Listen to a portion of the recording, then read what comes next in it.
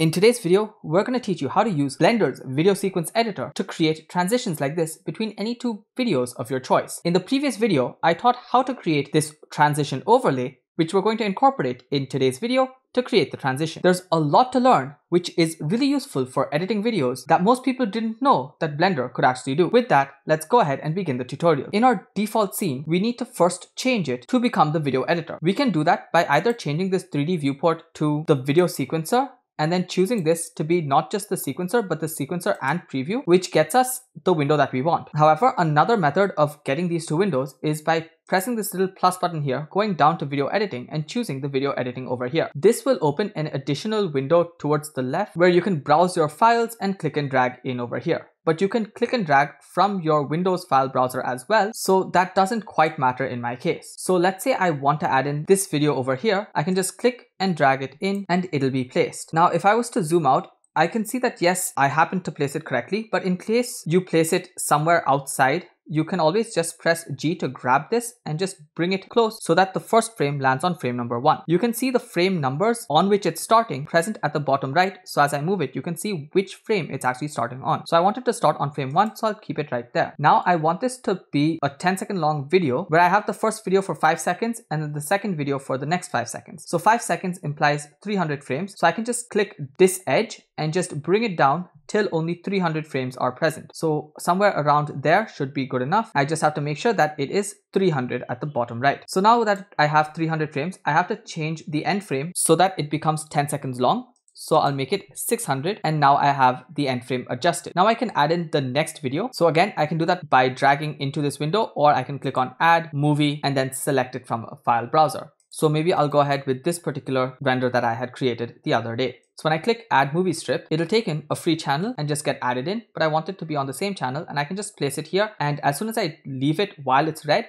it'll get pushed back to the exact frame right after this one ends. So just doing that places it in perfectly. So you'll see this is actually starting at 301, which is exactly what I want. So now that I have these two placed, if I was to just play back the animation, we'll see that at the junction of these two windows, it's just a hard cut where it just transitions from one video to the other. That's not what I want. I want to actually add in the transition. So for that, now we have to create a new scene where we can play around with the transition. So let's just press this button up here next to the scene to create a new scene. Now we can name this whatever we want. I'll just keep it at scene 001 for now. And this one is going to have to be a compositing window. So let's go ahead and press compositing from up here, or as usual, you can switch this from the video sequencer to the compositing workspace. But I'll just click compositing over here and I'll check use nodes. Now that I checked use nodes, I get these two nodes here, but I don't actually need the render layers. So with the node wrangler enabled, I'll control right click to just remove this particular connection. Otherwise I could manually disconnect them. But I want to add in the transition video that I had created. So I'm going to click on add input and I'll choose a movie clip, and I'll have to then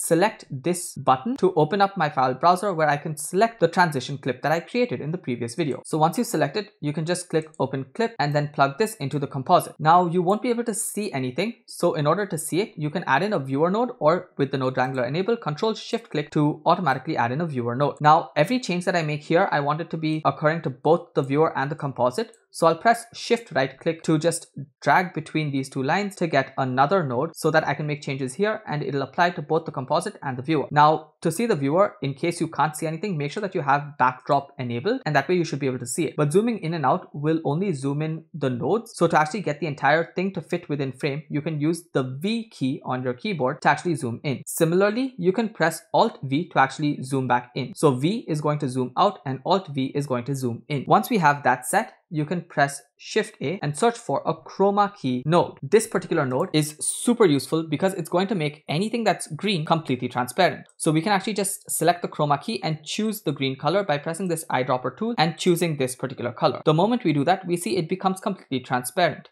Now, if you go to frame 88 or anything like that, you can clearly see that where we have the transition, the actual transition is occurring. In between as well, we have transparent regions here and the circles exactly as we wanted. Now that we have this scene created, we can go back to our original scene and switch over to our video sequencer once again, ensure that it's sequencer and preview. And again, if you don't want to keep doing this, you can always just switch over to the video editing workspace just like that. So now we need to add in the clip that we just created. So we click on add, and this time we choose a scene and we can select scene 001 right over there. So once the scene appears, you have to make sure that this scene is present exactly midway between these particular clips, because the way we set it up, it's completely black right at the center. So that's where the transition should occur between this and this clip.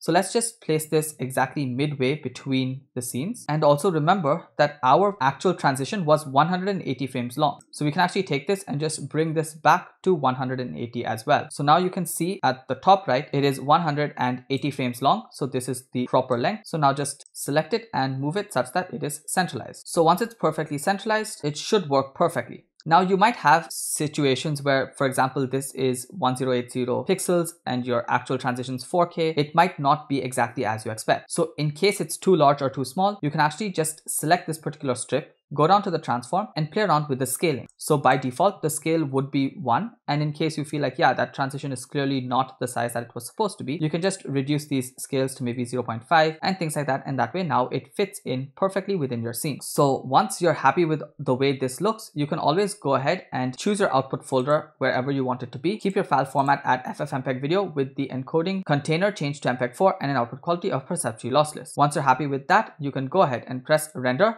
animation. You could add in as many videos as you want and just have this transition or various other transitions as well. This particular technique can also be used to create various VFX effects such as flames, explosions, and almost anything that you can get with a green screen as a background. In fact, you can add in yourself and record other videos with green screens and use them just like this. Beyond that, since we're using the chroma key, it does not have to be a green screen. You could do it with any single color that you want. There's a lot more control as well that you could get by creating masks and things in case you're doing that, but I think that's a little advanced and I'll save that for another video. So until that video comes out, thank you so much for watching, keep creating, and don't forget to stay creative.